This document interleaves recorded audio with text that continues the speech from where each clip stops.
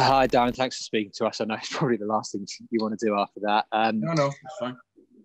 Uh, Sum up how you're feeling. I mean, what a change from 25 minutes into the game. You must be absolutely gutted with how that's ended up panning out. Well, as you said, 25 minutes into the game, and you're thinking, well, if we get another goal here, this could be a right good, enjoyable night for us. I thought we were outstanding. For the first third of the game, I thought we were outstanding. What we worked on, pressed them. A couple of goals, could have more. Some good opportunities to increase the lead. And then, of course, we give away. There was about a period of a couple of minutes where we started being sloppy and giving balls away against a team that have a good technical team, as we've seen. And psychologically, things in football are so huge. You're playing against a team that are really struggling, or 2-0 down to a team that's on the cusp of getting a promotion. And then their goal gave them hope. And it affected us too much. It really did. I thought we started the second half poorly. I thought we were too deep. We stopped doing the things that we did so well in the first half. We lost a sloppy second goal. And to be fair, we kicked on a little bit more. Look, you have to analyse the game carefully when you've only seen it once, and obviously the emotion of it when you're watching it, Sam. I have to watch it back. I have to say, without watching it back, their goalkeepers made 3 unbelievable saves. And you just hope one of them goes in and you get the result. And you said you stopped doing in the second half what you did so well in the first. Also, obviously, what you did so well on Saturday at Charlton to grind out that win as well and show so many of those characteristics. It seems, I don't know if it was the pressure or what, you'd know better than me, but it just seemed such a marked change from what got you over the line on Saturday at the Valley. Well, what happened when they scored? The game became very stretched in the second half, which I didn't want because that's what they wanted. They're a counter-attacking team and some quick players. And the second goal, we should do better. Butts needs a bit more help in front of him there. And both goals are poor. Both goals are avoidable. But really, the game changed on the first goal, and it should never have done. We lost away a little bit in the second half. We lost a little bit of composure. There was a couple of bookings. I think that didn't help Dan. Maybe, looking at that, he was probably a bit worried about making a tackle. But, we should have got control back quicker than what we did. But there's no doubt, look, it's an opportunity. We know we're 2-0 up after half an hour. It's a massive opportunity missed. But we still have another one on Saturday.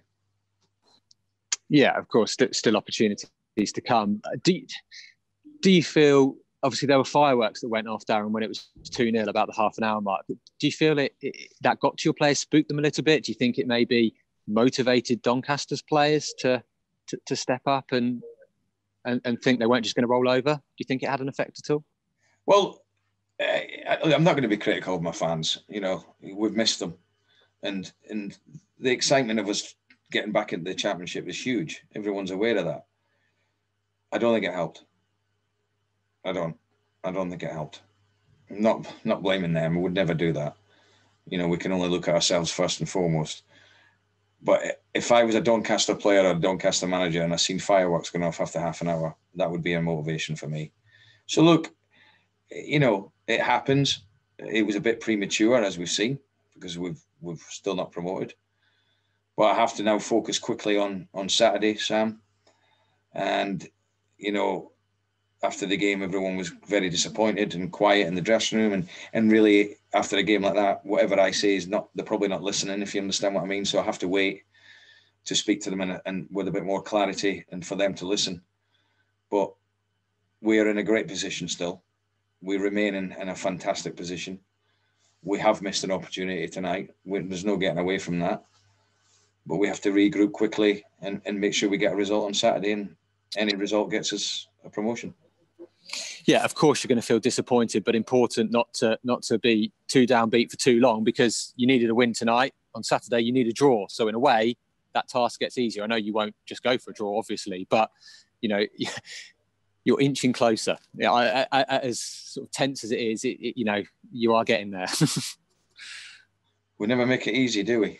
We never. But no, what I've got to do now is regroup the players and keep them focused and keep them with the belief that they've had all season. We've come too far to lose that now. So we're still in a good position against a good team on Saturday. We've got to go and try and win the game. We're not a team that can just sit and hope we get a draw. That won't work. I have to analyse this evening. There's certain things everyone can see we have to do better. And if we do that, then it gives us a chance of getting the right result. But, you know, it's going to be a tough game. Should you have had a penalty in the second half? Chance where Dan Butler struck the ball and it's blocked. I couldn't see it from where I was, but have you had a chance to look at it back or get a clearer view at the time? To be honest, I've not had a look at it. I've not had a chance to look at it back. I think when you see the reaction of our players and the reaction of theirs, probably tells its own story. But I've got to be honest, Sam, I've not seen it back, so I can't answer. I don't know yes or no whether it's a penalty. Yeah, and as you say, the job for you now, quite simple over the next few days, regroup the players and important that you get that final push to get it done on Saturday. Yeah, I mean, that's all we can do. That's all we can do. And I always said, unfortunately, I didn't want it to be the case tonight. With the season, the way it is, there's twists and turns, and there's another one tonight, unfortunately. And, you know, we've got to quickly get them back believing in what we're doing. And look, they've not lost belief. It's just that as human beings, as all of us are, you know, fans, yourselves, we're all disappointed because after half an hour, you're thinking, right, we've got a right chance, but we stopped doing the things we got us into that position. And I didn't think we reacted. We didn't start the second half well enough. We didn't start with enough authority in that second half. And what happens then is it gives the opposition hope, and they took hope. They took the advantage of that. And saying that, the chances we had and the saves that we made on another night, one of them goes in, and we're not talking about this. And of course, so unusual for you recently at home. You know, you've got those 3 wins away from home, and it's at home where you've had that bit of a stumble. Well, yeah, I mean, over the course of the season, our home form has been outstanding, and we've only picked up 1 point from the last 2 games. So it's 2 missed opportunities, really. But that can happen over the course of the season. You know, we've got to stay strong. Look, we've done fantastically well up to now. You know, absolute disappointment tonight. Everyone's disappointed. But I've got every confidence in the players that we can get over the line, and every confidence that we can get a performance that'll be good enough to get us a result on Saturday.